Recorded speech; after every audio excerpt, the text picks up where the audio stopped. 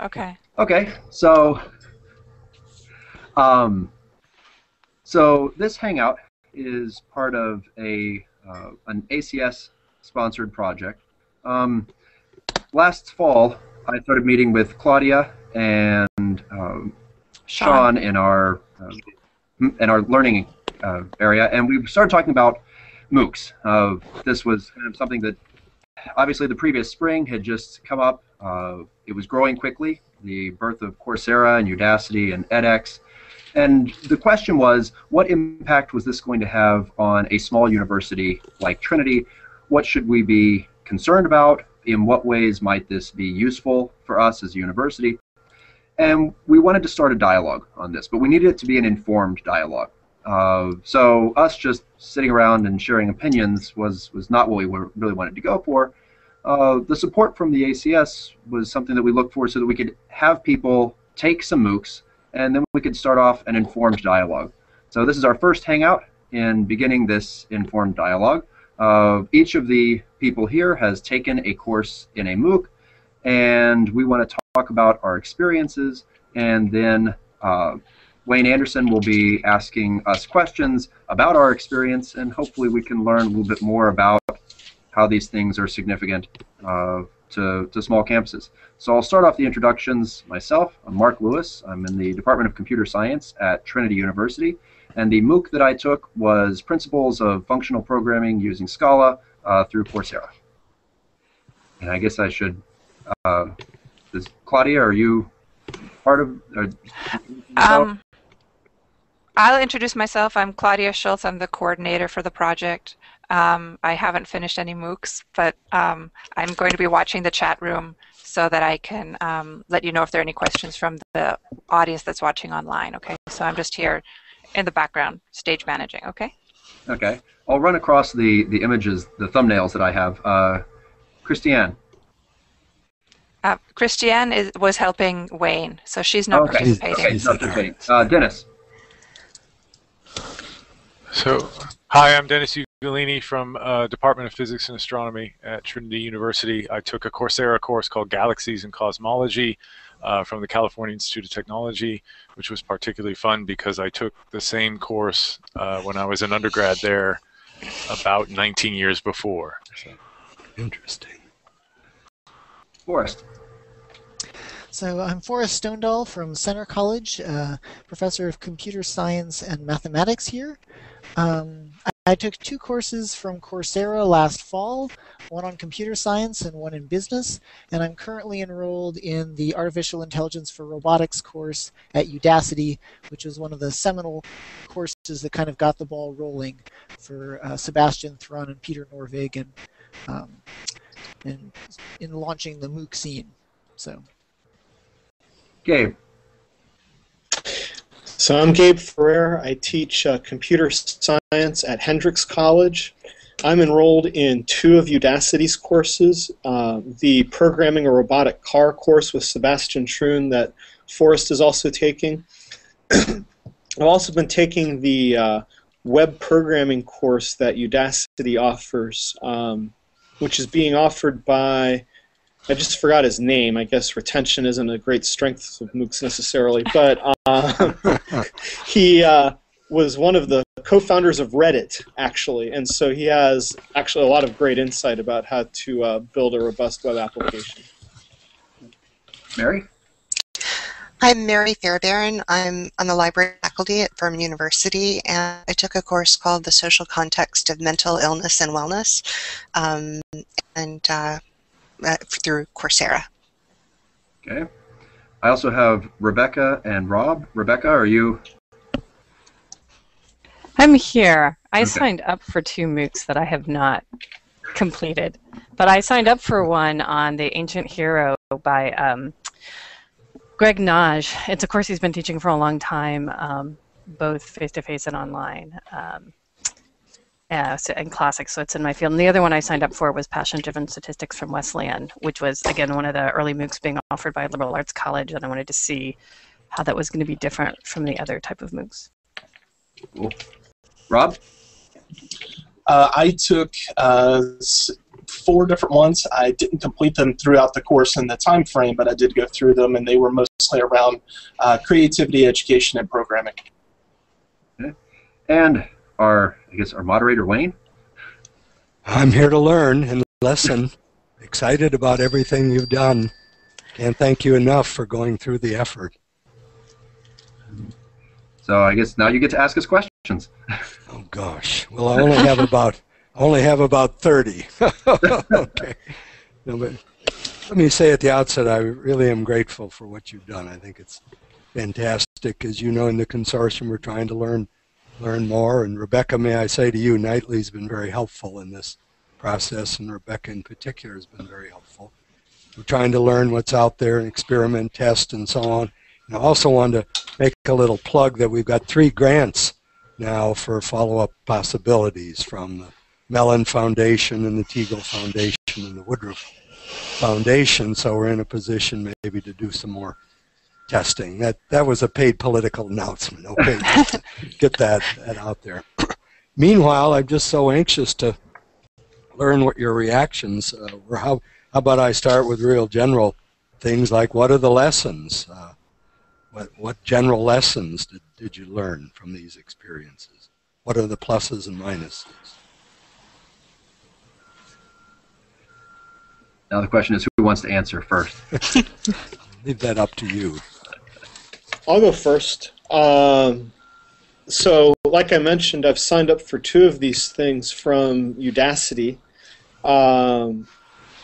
For me personally, among the pluses is just the professional development opportunity. So, I've been out of grad school for 12 years. I did a lot of robotics then. The field changed a lot, largely because of Sebastian Thrun. So his course was a really nice opportunity to get myself caught back up. One thing that was really interesting about it is I have his book on the subject, and the MOOC is a lot more accessible than the book, in my experience. And I think there are several reasons for that. When academics write books, they write them to be comprehensive and, frankly, impressive, right? So, it's showing off might not be the exact word, but that's definitely the concept, right? You want to demonstrate the comprehensiveness of your erudition and knowledge of the topic, whereas,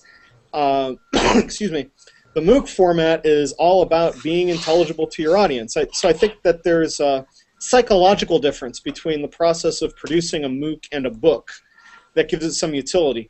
That said, ultimately one of the problems with the MOOC is that it lacks the kind of depth that you get from an actual book. So there's some issues there. Sometimes you would go on these weird tangents that seemed kind of pointless or not really getting at the heart of the matter. He would go over algorithms that I thought were secondary to the real meat of what the concern was. So it was kind of a mixed bag in that way. You might say it was a great video abstract of the book. Now, my experience with the web programming class is a little different. There, what you have is not a traditional academic. I mean, the kid's only got a bachelor's degree, which, of course, in academia makes you subhuman. And so normally you wouldn't, be dared to be caught in a class with such a person. But he knows a lot more than practically any professor would on the subject, because he's actually built real businesses and real websites and dealt with issues that pencil-headed academics just don't have to struggle with. And so I found it really valuable from that standpoint. I actually took some of his lessons and then turned them into units in my own courses. So I found it very valuable from that standpoint. I have lots of other things to say, but I want to give somebody else a crack at it. Okay. Fascinating. Yeah. Please, others. Okay, well, I guess I'll jump in. One thing I have to say is I expect that the people's experiences and lessons vary greatly depending upon the topic.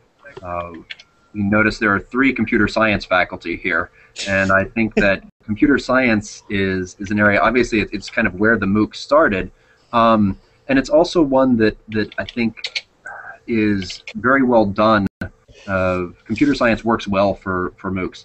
The MOOC that I took had, as far as I know, the highest completion rate of any of the large MOOCs. There was a 20% completion rate for my class, which is double what they normally get. And part of that, though, is just because I think there was a very different population that signed up for it. It was lots of professionals. And on the whole, I found it to be a remarkably positive experience. It was obviously it was good for my continued professional development, but I thought that it would have been a very useful way for many students to learn. The only drawback it might have had was it moved quickly, and it was at a level where I think a lot of my undergraduates would have had a hard time keeping up with it. It would need some tweaking to really be useful for a course that, you know, if it were just a normal student learning from it. I can follow up on that, since I also took the same course Mark did on the Scala programming language in the fall. And actually, I worked together with a student. We met weekly to work through the. Actually, I started with a group of 4 or 5 students, but all but one of them had dropped out. Forrest, I'm having trouble hearing. I don't know if others. I'm sorry. Is my volume okay? Is my volume okay now? It's a little low. I can hear you, but it's not as loud as the others. Still. Okay, so I was just going to say that I worked with a student last fall, working through the Scala programming MOOC. I started with several students, but all except one of them dropped out and quit working on it. But I did find, just like Mark said, that in fact it was pitched a bit high. And if I hadn't had weekly meetings where I really helped the student learn the material, they wouldn't have completed the course, essentially.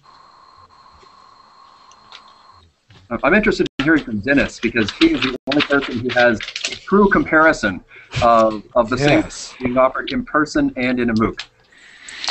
Okay, well, I guess the thing that surprised me the most was, you know, I grew up watching the Mechanical Universe on public broadcasting, and so I had this picture of, if you were going to have content online, that it would have to have production values, title screens, theme music, animation, math flying by, and it turns out it really doesn't need that any more than it necessarily needs it in a classroom. Now, on the flip side, the thing I was really surprised about was how bad my retention was. And I was really trying. I mean, I'm in the Department of Physics and Astronomy, but I am not in any way an astronomer. It's kind of a running joke that I work on an astronomy experiment, even though I have no astronomy experience whatsoever. And so I was really trying to learn this stuff and struggling just because of... was it because I wasn't doing homework? Was it because I found it easier to get through the lectures in one shot whenever it was convenient to do that? But that's a bad way if you want to actually remember things? I'm not sure. So you did better when you took it as an undergraduate? The funny thing is I had forgotten until I got about 3 weeks in, but that's roughly where I dropped it as an undergraduate, when I decided I didn't want to be an astronomer anymore. So after about the 3rd week, it was new. So I have a question, Dennis. The format of the class, did the videos have the inserted questions for reinforcement to make you pay attention? They did. Although I should say that after...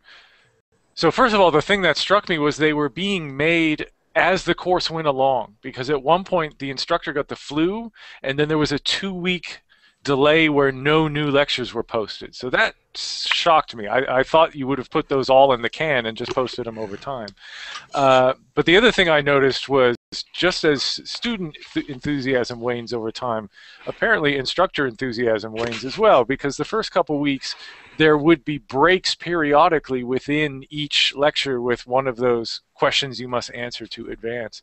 Starting from about roughly when he got sick, there would be one right at the end of each one, and that was a bit less effective. Mary? Mary? Well, I came to the course from a few different perspectives, and on the really positive end was I'm hearing impaired, and so having closed captions available for all of the lectures was fantastic for me. You know, TED's about the only other place I can get that. And also, you know, the asynchronous aspect of it was great as a single mom because I could, you know, watch 15 minutes of a lecture, you know, waiting at the doctor's office or after my daughter went to bed and so on. But primarily, my experience isn't so positive. The instructor was fantastic, but I had no access to her other than in the videos. And that was such a huge part of my undergraduate education, interacting with the professors. You know, after my first year, I pretty much chose my courses by what I knew of the professors rather than by the content of the course because it made such a big difference to me. And I really missed, you know, not having the professor in the discussion forum to guide the discussion. It just, you know, became completely confessional and we weren't really getting anywhere with the discussions. So it'd be very difficult to introduce that into one of your courses or draw on this for part of a course, would it? Yeah. Rebecca or Robert? I'm going to opt out of reporting on my experience because, as I said, I ended up opting out of my MOOCs because I had 2 trips right around the same time. I'm kind of more interested in hearing what everybody else heard. So you're saying you have the typical MOOC student experience? Yeah, I really did. I mean, I will say without that even from my taking experience, it. evidently I did not have enough motivation. You're one in a million. I would say that my experience was one where I was so excited that I had access to so many different classes that I oversubscribed myself. Yeah. And so I was getting hit by just all of these messages. So I ended up finding a couple of different ones that I was more interested in than the others and spending more time going through their content. I, like a lot of other people, was doing a lot of traveling and other things at that time, so completing the course was not really as much of an objective as experiencing it. Being in the Center for Learning and Technology, I'm much more interested in the production experience in case if I ever have to support these. And so it's been really interesting seeing, you know, what's the gear involved, what's the software, and one of the things I have to say is that I'm really impressed with sort of the variety of experiences that I saw. You know, in some ways it's easy to boil it down to how does this compare to my learning management system in a lot of ways, but it's clear that these are, in some cases, very high production value, and that's really interesting to me.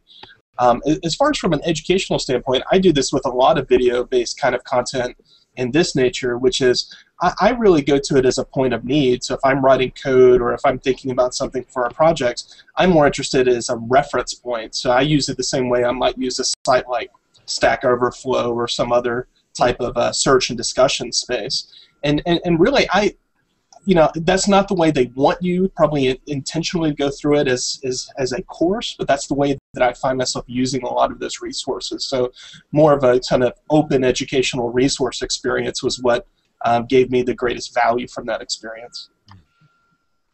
Would you all take these or take other MOOCs in the future? I mean, is there enough there, say, in terms of professional development? Oh yes.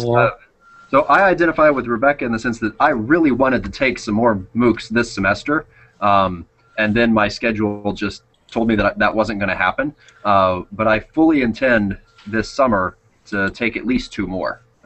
Just, you know, and then we'll see how things go beyond that. Yeah, I want to say, again, especially in computer science, there are so many resources out there in the MOOC world. It's really great for professional development. And computer science, the content we were trying to teach and learn is changing so quickly that it's nice to have a structured way to do that. And the alternative essentially is to buy a book or to get a textbook or to maybe go somewhere to a workshop or something like that. But MOOCs have a lot of advantages, both in convenience and the way that the material is sort of scaffolded, starting very simple and working up. So it's well organized. I think there's really a lot of potential for professional development there. Going back to Rebecca and what she was talking about, I have to say, so while I did finish the MOOCs I did in the fall, I'm only still on week 1 out of 7 on the Udacity course, and I started it about, I don't know, probably 8 or 9 weeks ago now. And so one of the things, when you ask, one of the things I've learned, these MOOCs they're very different. Having done these 3 different MOOCs, they were all different experiences. And one of the things that makes them different, in particular, a big factor for me is that some of them require that you do things on schedule. And you have to meet the deadlines, do the homework, and progress to the next stage. And this is true, I think, at least most of the Coursera courses. But on Udacity, at least some of them, including this repeat of the AI course, it's just on your own. And it's just as flexible as you want it to be. And I thought that would be great to be flexible. But it's really hard to get motivated, essentially. If you know you don't have to do it, I keep putting off, oh, next week, oh, next weekend. I'll have time next weekend. And I've done that, for about the last 7 weekends. And I do think it doesn't feel much like a course to me, whereas the other ones did have more of a feeling of a course. This one feels more like it's just kind of some resources out there, like YouTube videos, stuff that I could be doing. And it also doesn't feel alive because there aren't, students doing it are all just wherever they happen to be. They're not working through it together. There's no community whatsoever right now, at least that I'm aware of, around that course, which wasn't true the first time it was launched. And there were, hundreds of thousands of people working through that one course all together with some kind of sense of community, even if that was just shouting at each other in a really large discussion board that no one was listening to. But anyway, so I think you can't just judge MOOCs by a single one. They vary widely by what the professor offers, what the course is designed around, what its goals are. And some of them are definitely a lot better than others. Can I ask a question? Based on what Forrest just said, there is the tradition of the connectivist MOOCs, where a lot of this got started even before the AI course a year ago. And the point of those MOOCs, which were run by George Siemens and Stephen Downes and Dave Cormier, and was to develop personal learning networks. And I'm wondering if in any of your MOOCs, did you meet people? Did you form connections? Was there any communication with your peers that extended beyond the course? Or was it all like this professor who you didn't really have access to was sort of the hub, and everyone else was kind of just floating around aimlessly? For me, it was definitely the latter. And granted, I was doing Udacity for both of my courses. That said, I didn't really want a whole lot of community. I wanted to go in, figure stuff out, and move on. So, that's just my own particular baggage I was bringing to it. Definitely, when I was a college student and a graduate student, the community was incredibly valuable, and I felt I learned as much from my peers as I did from the professor. But they were also my friends, and it just gave it a different dynamic to be, with these people in class day after day, dorms, and everything else. The class itself was never the foundation of the community. It was actually being in college and being physically there. With a MOOC, it just seems really artificial. I participated in discussion forums a couple of times, largely when I got confused and I had questions about things. And I used it just like Stack Overflow, really. Okay, so look around, see if I can find an answer to my question. Answer found, moved on, I've got lots of community in my life. I don't need more. It's just, just wasn't part of what I was trying to get out of it. How about the others? Yeah, my guess is that just because of the nature of the population we have here, we have busy schedules, and we're trying to get through these MOOCs, with, in some ways, almost a minimal time commitment in some ways, which hampers the community. I know that in the case of the MOOC I took, people set up, they used meetup.com, and they set up meetings. And so in the cities where there were larger populations of people, in the case of San Antonio, I don't know if there was more than, 3 or 4 of us taking this class. But in some of the large metro areas where you had lots of programmers, there were meetups and people did establish some community around it. Can I ask a follow-up question? You brought up, our experience of this sort of, essentially what we have here is a bunch of professional learners. We've all reached that lifelong learning thing. And I know that some of the stats for Coursera say that like at least 80% of the people who take Coursera courses have a BA. So I'm curious, Forrest, if you could say more about your students' experience taking the MOOC. I mean, did they make contacts with anyone, or was it just because they were meeting with you weekly, they had that contact with you? Well, yes. I mean, the reason they found out about it was because I advertised it. I was like, hey, students, this is a neat thing that's happening. Again, I was, this is a case of learning a newish programming language, so it's sort of an up-and-coming language, and it's fairly easy to get students excited. That's why there were about 4 or 5 of them that were interested to begin with, until the course work ended up being quite a bit of work and taking a lot of time. And of course, they have their real courses at Center that they're trying to do, and whatnot. So I think, we didn't. None of us sort of connected with the outside community. We had our weekly meetings that eventually became the weekly meetings of just 2 of us, and we discussed the material together, and that actually made the course a lot more fun. I think just having someone to discuss it with in person, as opposed to some of the other ones where you really are just isolated. But no, although I will say that then this student did go and he was able to talk about this when he did job interviews this year, and his employers were like, "Oh, that's cool that you took that initiative to go and do something extra on top of what you'd done and learn something." At least that was my impression, that it might have been beneficial to sort of show that at this stage he was sort of an overachiever or something. We have one question coming in from people who are watching on air. Michael Hughes here at Trinity is asking, how disruptive for higher ed do you think MOOCs really are? Does it break down disciplinary lines, or is this overheating from hype? Aaron Delwich and I were having a conversation not long ago about the hype cycle and MOOCs and whether this was all just a craze, or if there's something really disruptive here. And I think that's a good question for you all who have the first-hand experience to try and answer. Anyone else want to start? Mark. I was going to say I can share 2 data points for you. I don't know if this is true or not, but this is, again, we're watching this at Nightly as well, and we've done several seminars on MOOCs. And I will say the one that I thought was interesting is the story that came out from Amherst last week, I think it was, where they said Amherst looked at doing, I think they were Coursera, but may not. They were looking at doing edX. It was edX. That's right, you're right, it was edX. They looked at edX and decided not to. And then the other thing I heard is from Simon Gray at the GLCA, who said that they were, last fall hearing from deans at their member institutions saying, we're really worried about MOOCs, we really have to do something about it, and that sense of urgency has gone. So it seems like the hype, at least, is going down, and maybe, I don't know, I think we still see MOOC stories every day, but there's my 2 data points.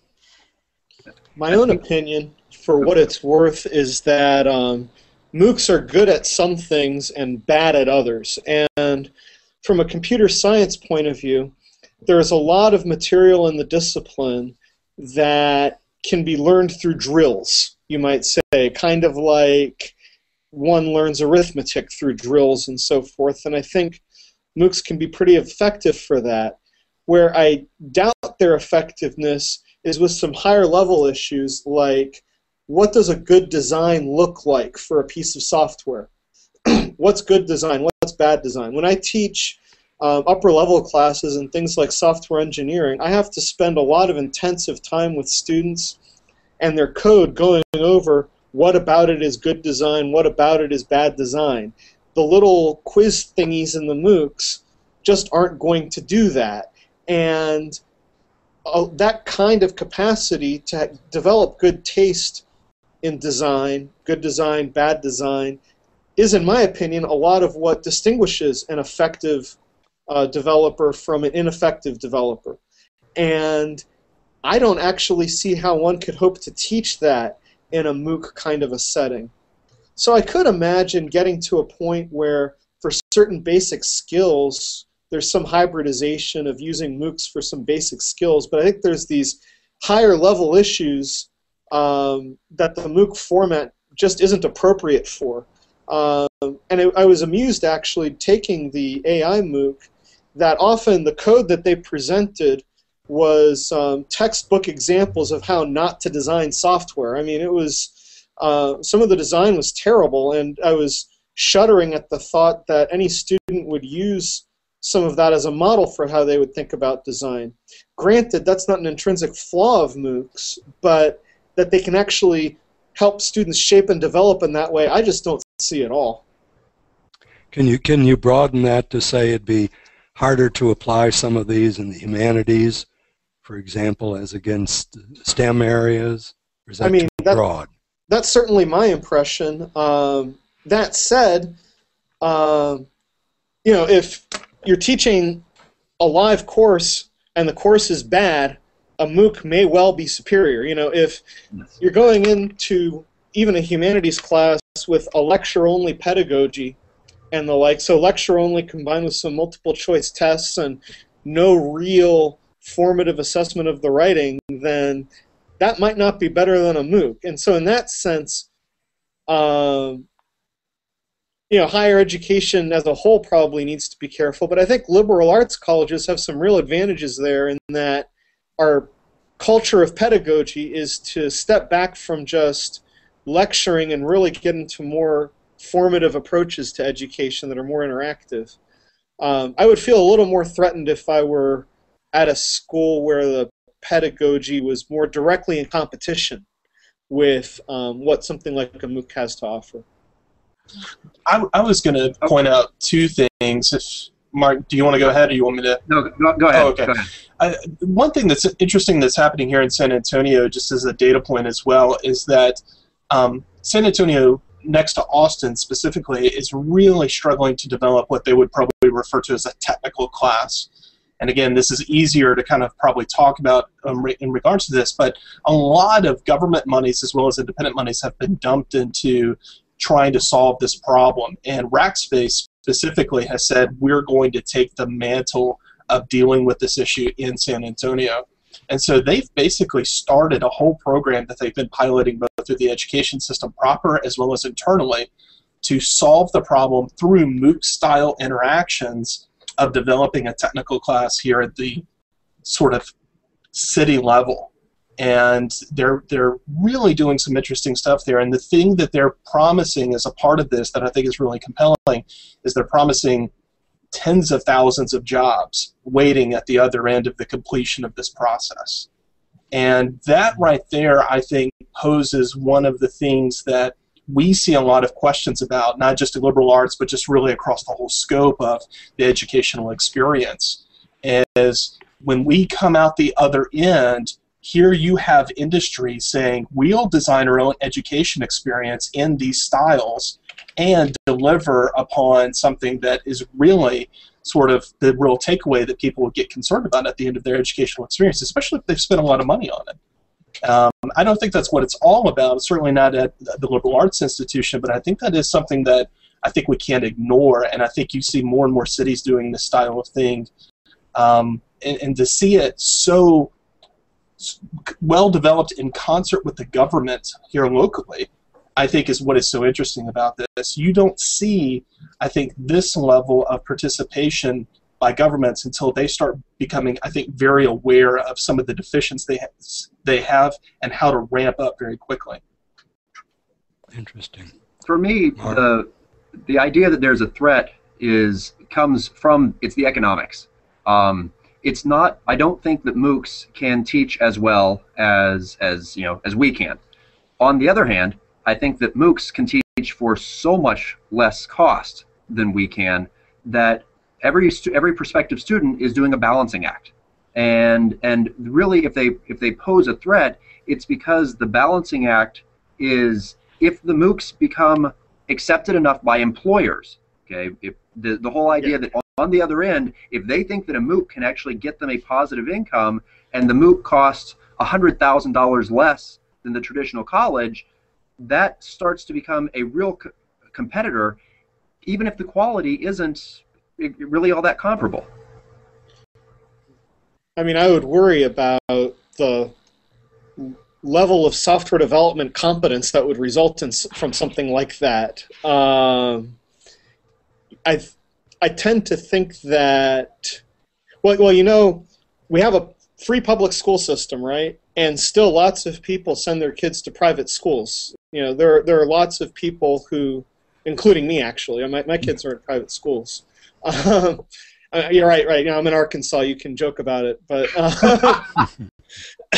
Never. but the point being that there are enough parents with enough money, I'm hypothesizing, that want to be able to set their kids apart, that I think there will still be something of a market for the kinds of things that we do.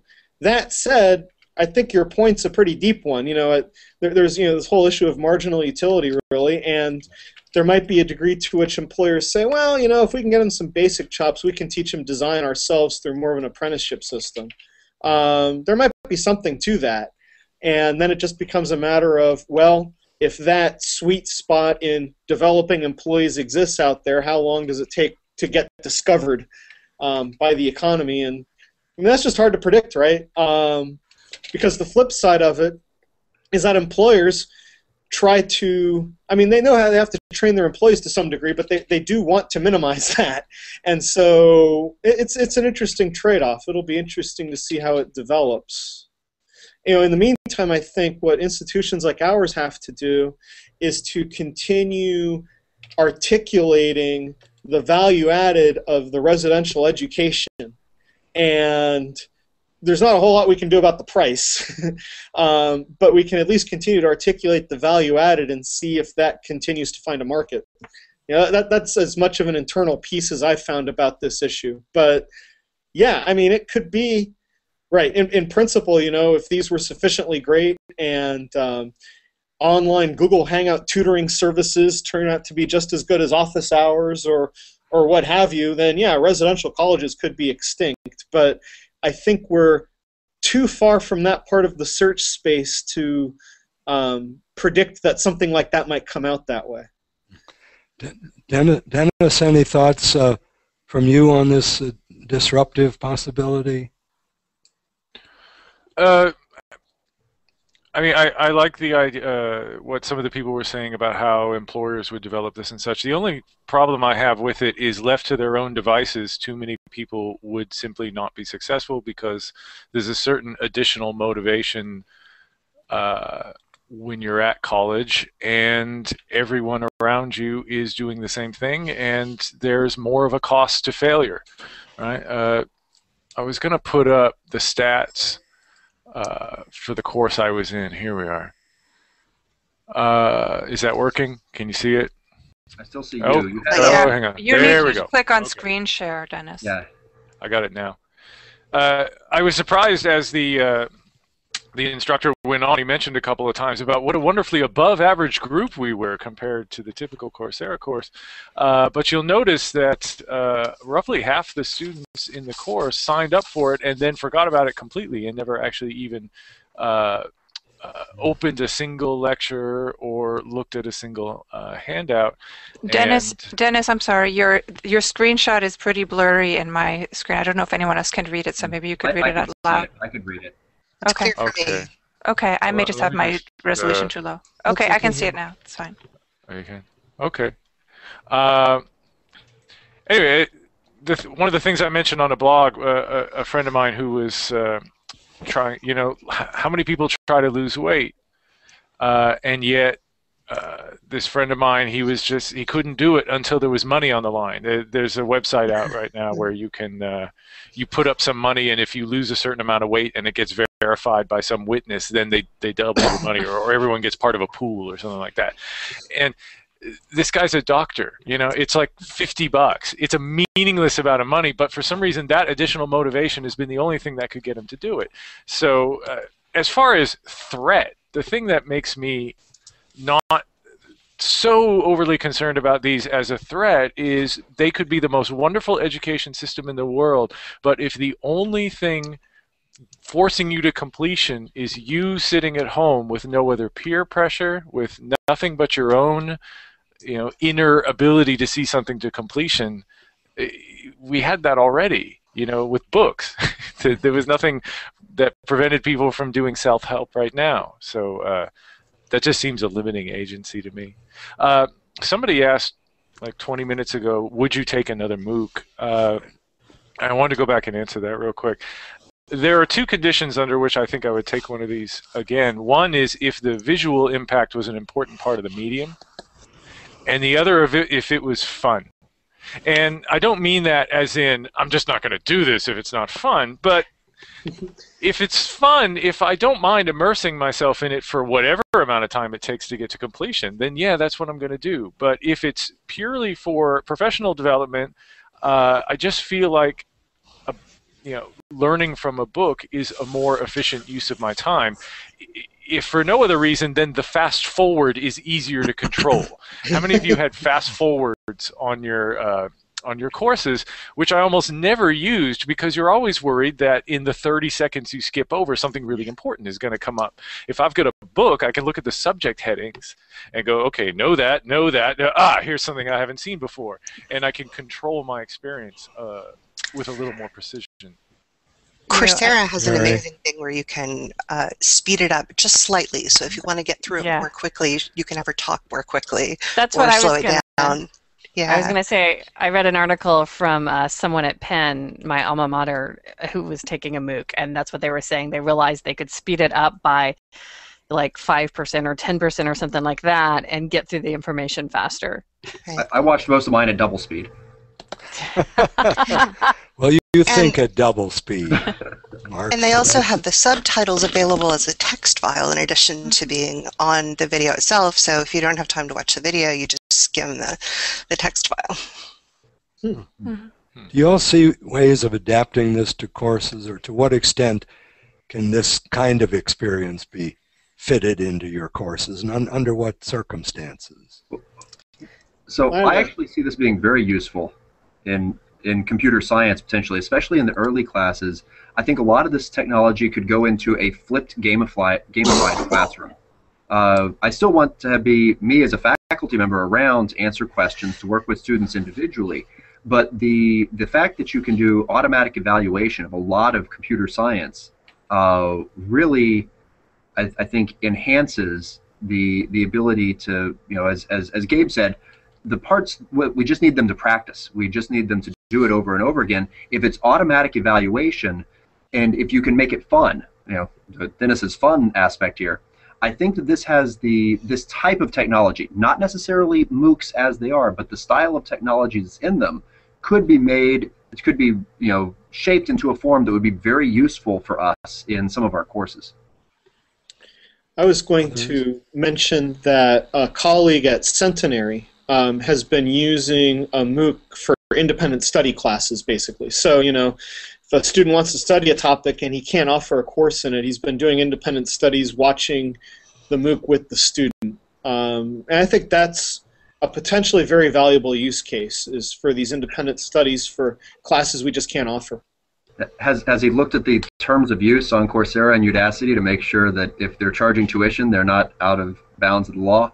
Well, that's interesting. I know he was using a Coursera course, and I don't know their terms of service, but I know that Udacity makes its videos Creative Commons. So you can do whatever the heck you want. Like, I have a friend who recorded a Udacity course, John Regier. He teaches at the University of Utah, and the Creative Commons licensing was one of the only reasons he agreed to do it. Okay. The fact that he could then make use of the material in his own classes without any legal haranguing.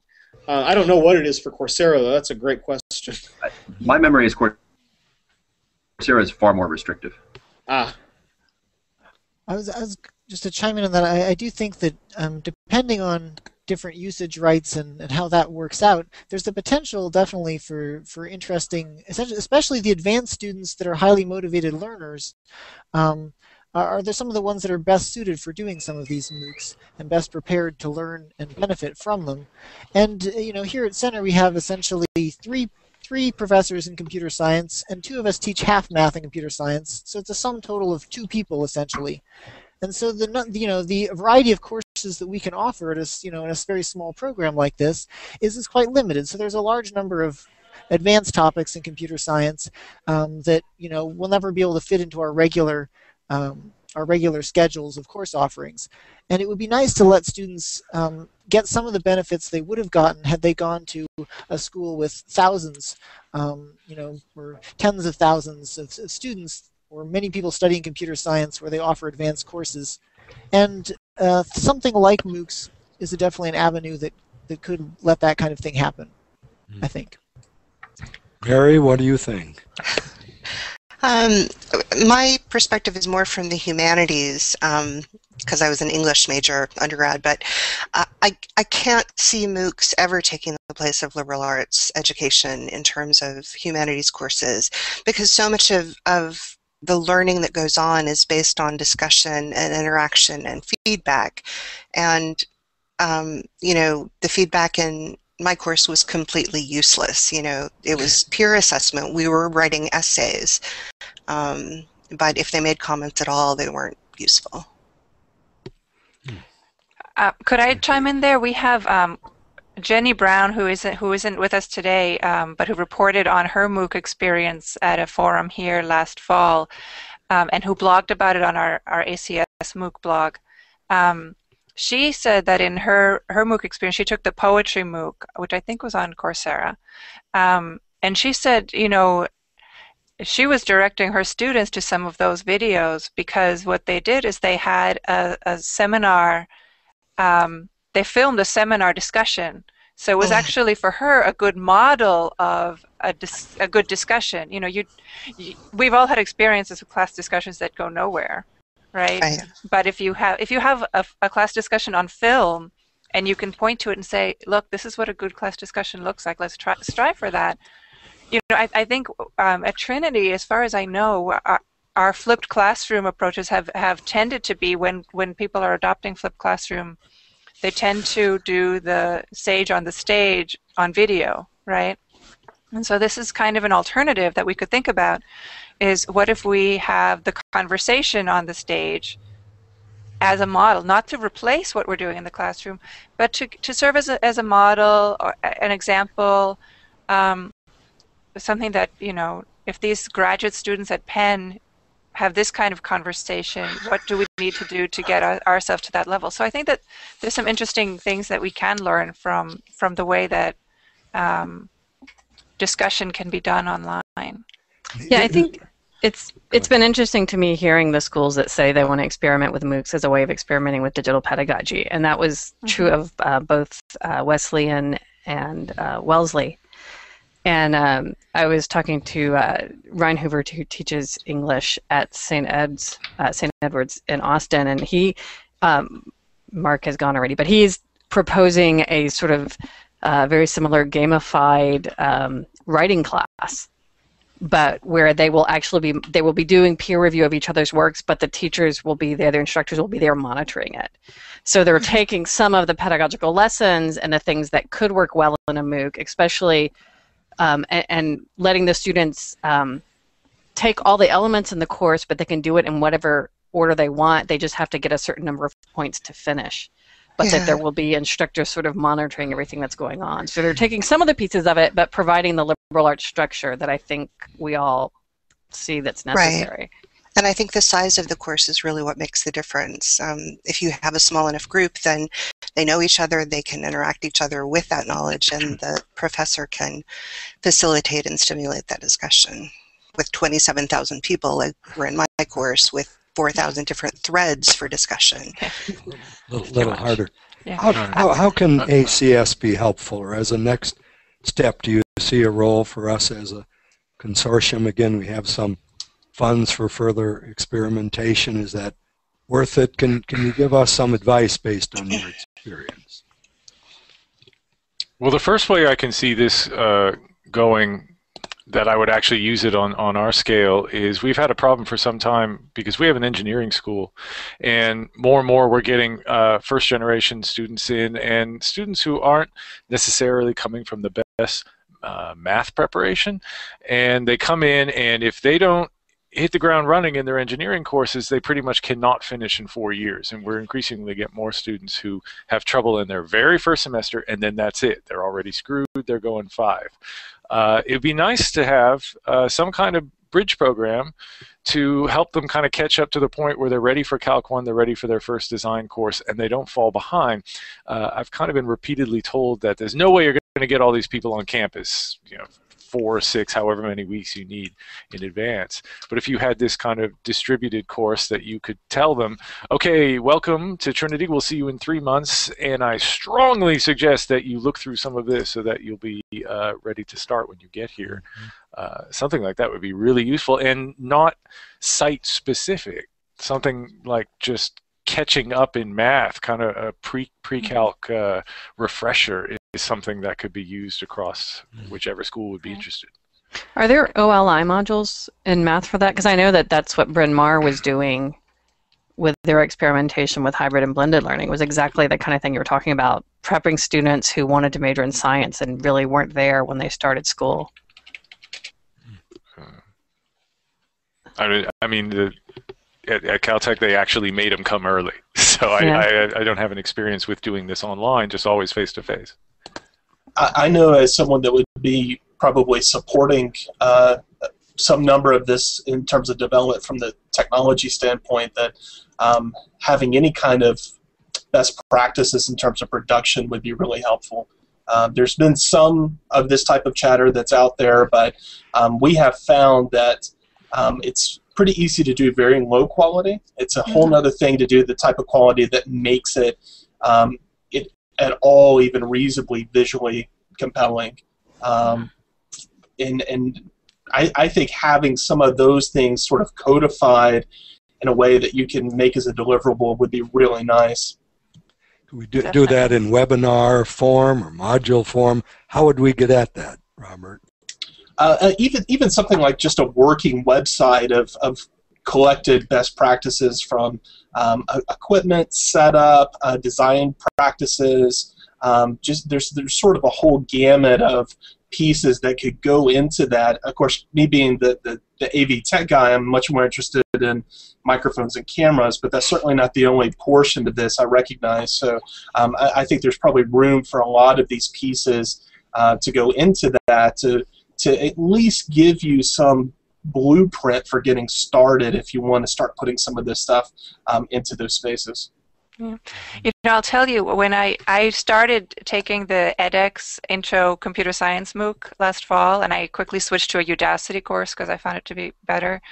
But I was really struck with the low quality of the video production. In fact, there were a lot of screenshots, screencasting of the coding going on, but the action was always at the bottom of the screen, and it was always right under the closed captioning. So exactly what you wanted to be seeing was under the closed captioning. So there is a learning curve here for the instructors and the support staff on how to do this well and effectively. Like Dennis was saying, you don't need all the bells and whistles and the animations and things like that, but you do need to have something that is watchable and not just, I mean, we've all had sort of throwaway lectures, right, where you're not quite prepared enough for class, but you wing it. If you're going to videotape yourself, you need to be a little bit more than winging it, right? So to have some of those, even things that seem like common sense, just to write it down, as Rob suggests. What kinds of hints can you give yourself so that you come off as natural, but not scripted, but you are coming off as prepared when you're sitting in front of the camera in your office, talking to your students and anyone else who catches you on YouTube, right? Mm-hmm. Mm-hmm. It's interesting. We have a summer teaching workshop every summer, but I wonder to what extent we might have some in response to what you just recommended. Maybe workshops, maybe webinars, specifically on that point. Any other recommendations? This is very helpful. Well, if the associated colleges schools do start producing MOOCs, it would be nice to have some way of crowdsourcing the subtitles for them in the way that Coursera partners with Amara, because those make such a big difference for students who have any kind of hearing impairment at all. Good point. Should we do, some faculty at Sewanee or in environmental studies are talking to some of their colleagues about actually producing a MOOC. Is that a useful thing potentially, or would you warn them away from that? I mean, really, they need to find out if it has an audience, right? Is there a demand for what they're producing? Is there someone who would want to consume it? So maybe a role for ACS here is just providing some networking opportunities to see if faculty at different institutions can produce resources that can be used in a complementary way. I'm not imagining specifically what that would be at the moment, but off the top of my head, that's one way forward that could have some utility if there's the demand for it.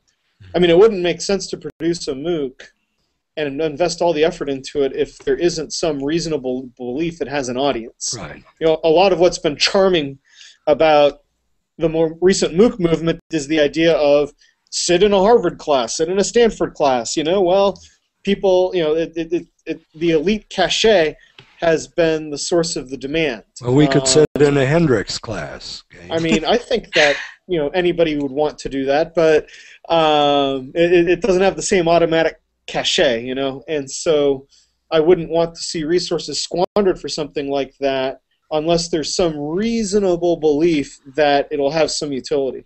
And I think that's possible. I don't think it's automatic. I wonder, would anyone consider doing a MOOC as a applied learning experience for your students? And what I'm thinking is, one of the things that intrigued me about the Wesleyan MOOC was that there were former students who had taken that class who were coming back and sort of being TAs or mentors for it. And the class itself was an outreach opportunity and a project for the institution. So I'm not sure how many people they were serving, but it was very interesting to me that one of the learning outcomes for the school was really that it was giving them something to focus efforts around. So then is, you know, design a MOOC a prospect for your students as a public service? I mean, is there any potential for that kind of thing? That's a different thing entirely, because now you're talking about it being an educational opportunity. So I could see that being a lot of fun, right? You could have students design a unit for, say, some high school kids or what have you. And part of the value added there is they both get the video production experience, the curricular experience, but then they also can follow up in person with the students that were using the materials. And so they get a video production experience tied in with an interaction with an audience. And so that has educational benefit. And so whether it had a broader audience would be of less interest, I think, at that point, just because now students are benefiting from it in a concrete way.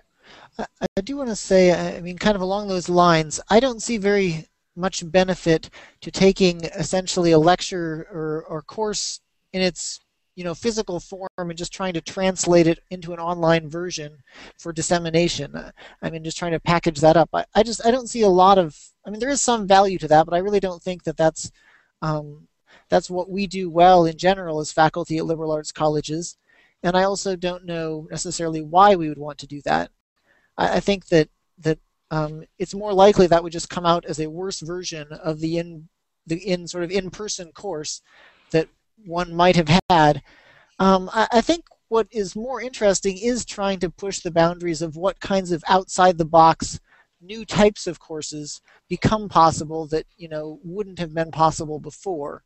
How can we use this technology in strikingly new ways, in ways that might not even be, you know, considered a course or something, but just using the tools and the technology of connecting a lot of people with potentially some automated software that helps certain aspects of that those interactions.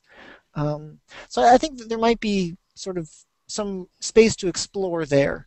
One thing I just noticed recently, one of the Coursera courses on data science is opened up where they have thousands of people, or I don't know, tens of thousands of people enrolled, but they're also asking nonprofits to provide data for them to analyze. And then the idea is the students would analyze this data, the nonprofits might learn something from students analyzing and creating visualizations of their data. So it's kind of trying to create like an exchange between nonprofits that could use the services and students trying to learn how to do it. Now, it may just result in a whole lot of mediocre work getting done and a lot of people's time being wasted. I don't know, but it's a really interesting experiment. Yeah. One thing I want to add here, I'm sorry, is that I think there's a lot of value to this if we leave out the C of MOOC. I don't know that these have to be courses. They could be sub-units of courses or open educational resources. For Dennis's remediation idea, if there are particular concepts that students struggle with in those first few weeks of Calc 1, is there an open educational resource that you can refer them to so you don't use class time for that? We have a couple of faculty members here working with support from ACS on some materials to teach math students to use LaTeX so that they don't have to teach them that in class time. And I know that when we started this project, someone, I think it was from Hendrix, called me about developing the idea of developing a MOOC to prepare students for field work in biology. So if there are these things that either go across classes where all students taking ecology courses have to have some background in field work, or some students in Calc 1 are going to need a refresher course in some topic, right? That there are these sort of course units that are beyond the course level or beneath the course level that could be tackled with some of these technologies or approaches.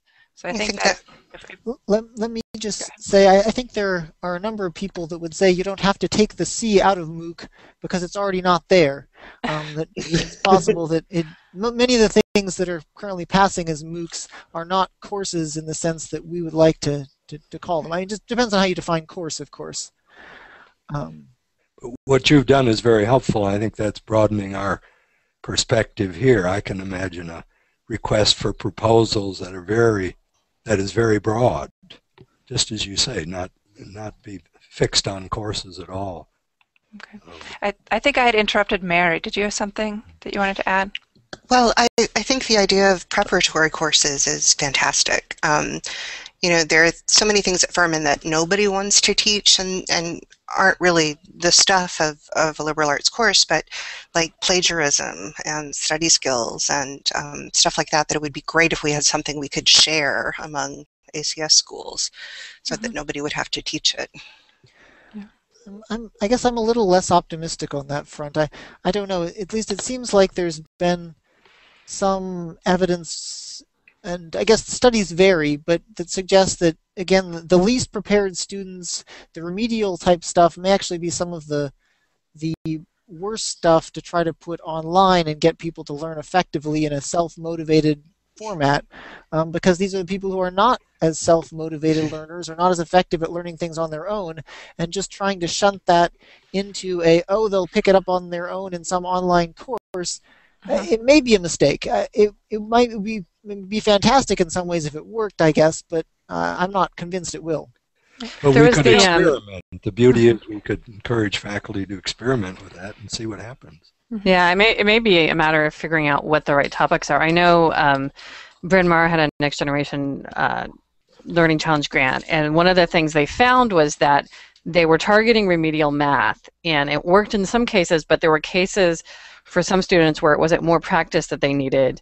So even though they were doing the practice and they were using these well-designed modules from Carnegie Mellon's Open Learning Initiative, the problem was what they really did need is somebody mentoring them through it to get past a mental block and their mental block was, I'm not good at math.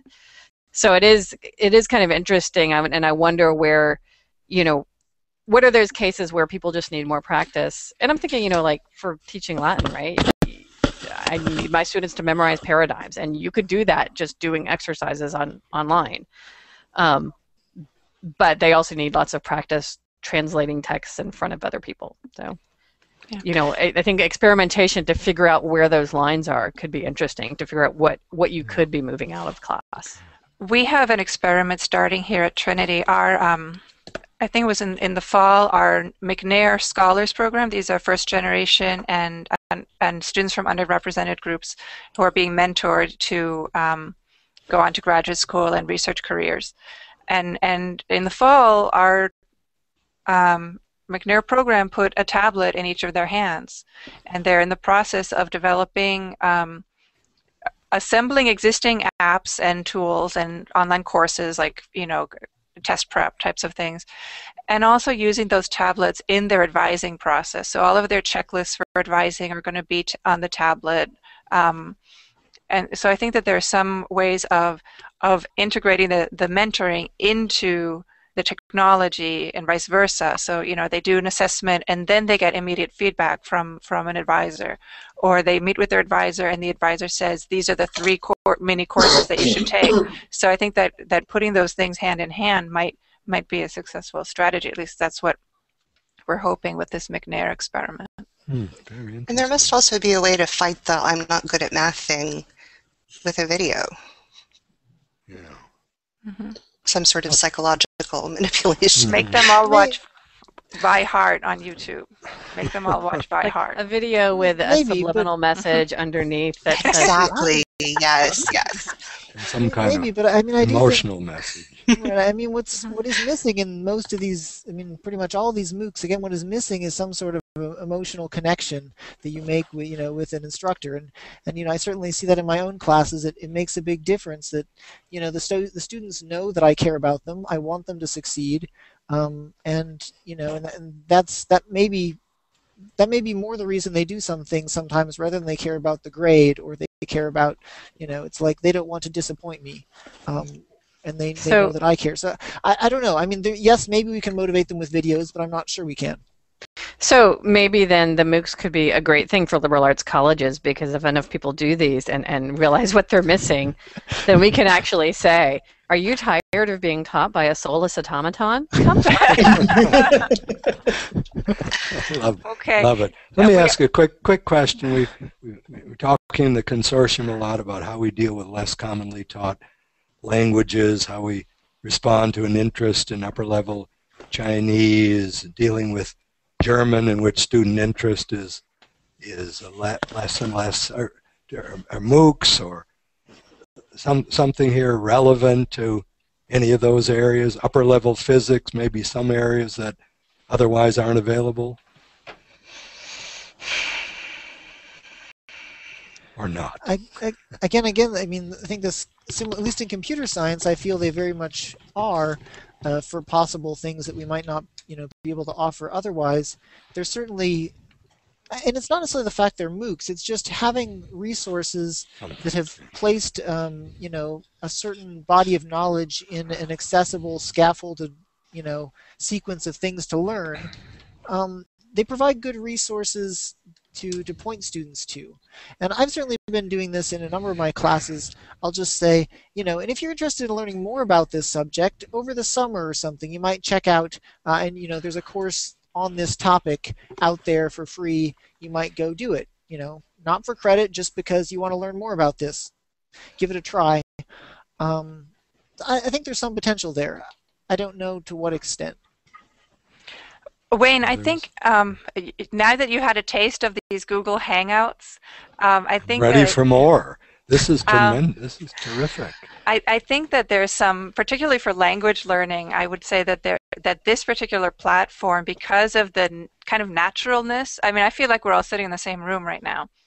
Because of the naturalness. To make eye contact. That's the thing that it is. It is. But I think for language learning, to have a seminar where you can converse this way in Mandarin, there's some interesting possibilities there for ACS schools to collaborate, and that an upper level seminar that would only have 2 students here at Trinity, might have a dozen students across ACS. you'd have to juggle a little bit time zones and things like that, and it wouldn't be asynchronous, but that you want the synchronous in the language training. You want the synchronous communication, and I think this particular platform is pretty neat for that kind of class. We've had some. Southwestern and Rollins have had parts of a joint class in Chinese. Hendricks, J. McDaniels has offered courses with 4 Chinese universities, for example. So we have some of that going on. We'll need to look at more. Okay. And I'll share with all of you a video that someone at Texas State did about using this Google Hangout platform for a writing seminar, where they actually looked simultaneously at a Google Doc together and edited passages together, and they were having a conversation like we are now. And the instructor actually put together a video about how he did that and why and the result. So I'll share that with all of you, because I think that that's a really interesting example of synchronous online liberal arts style instruction that could be very amenable to ACS institutions. I think the online part is the least disruptive part of MOOCs. It's the massive and the open that make it so different. Are any of you acquainted with the Semester Online? They're contacting a number of our institutions right now, wanting to offer courses at some point from Emory and Washington University of St. Louis and so on. Does anybody know about that? Have any feel for that? Mary? Well, I was a little bit confused. It looks like you may not necessarily get your first choice. Like, you would just say, okay, I want one of these online classes, but they may not put you in the one that you want. I don't know. I don't know why somebody, if they're going to be... never mind. I haven't heard of this. Could someone just clarify what its overarching goal is? Or Well, I think it's to financially sustain Emory and Washington University. In Case Western Reserve, there are a dozen or so founding members from large institutions. And they're now in touch with our institutions kind of one at a time. They've called me to see whether we'd be interested in taking some of these courses. Rebecca, do you have a sense of that? I think I've looked at them before, and correct me if I'm wrong. If it's the place I'm thinking of, is one of the propositions, right, that you could take a course from them, say if you're studying abroad and you needed to get a course in sequence that you might otherwise miss, you could do one from them. Is that the use case I saw? I don't know about that. Yeah, okay, I do remember seeing them, but right, it's another place. And there is another consortia of independent colleges that has for a while now been doing online courses, and for each other. You join the consortium and your students can take courses from each other. But that one was aimed at these small places that also had a lot of adult students, non-traditional students who would want courses at different times. So you have non-traditional students, they can't get the courses they want at your school, and you could join this consortium and they could get them that way. So there's definitely some play in those marketplaces. Is that a Kansas group? Do you know offhand? It might be. It was written up, the guy Farrell, who did the book Liberal Arts at the Brink. I think Claudia might have sent that to me. Maybe not. Anyway, it's the guy who did Liberal Arts at the Brink. He, in the chapter where he mentions Sunoikis, he also mentions this other group. And Semester Online wasn't around then. But, so yeah, I mean, there's some places. I think the general proposition is, for some reason, your students are away from campus, and they might want to take a course. And the idea was that if you were all members of the same consortium group doing it, you would know that these were good courses. That's the proposition from them, that you could trust them as a provider. So we are past the hour mark, and so we should be wrapping up. Does anyone have any closing comments? We will have another chance. We'll do more of these, a couple more of these, and explore some specific topics like openness or assessment, so that we can get, drill down a little bit. This was sort of the more institutional level discussion. So Claudia, last chance. may I just say thanks before others say anything? This has been enormously helpful to me. I really appreciate the feedback and the ideas and whole set of suggestions for where we might go in the future. We really do want to test and experiment some more. We just need your wisdom as we're going forward. It's one of these cases where I think we have a series of grants. We've got some funds that can be very helpful, but we need your wisdom, and we have a lot of good ideas today on where we go next. But Claudia, will there be any kind of a summary of this? Well, we do have that ACS grant, and we'll have a report Okay. as our sort of final Okay. delivery object on that grant. And when is your final delivery object to be unloaded for the rest of us? We'll certainly, first of all, this video will be online, so people can watch it or review it, assuming the Hangout worked as promised.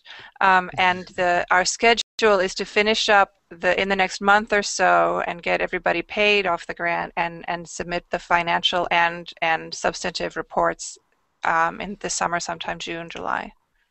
Okay. And then September 12th, so you all know, is the next deadline for proposals in ACS, if anyone is so inclined. Okay. Right, no final words? Thank you. It's been an interesting chat. All right. Thanks, everybody. All right, this has been good. Great value. Thank you, Claudia, for putting it together.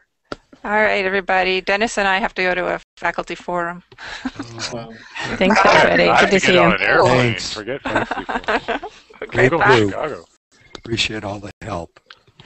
Bye.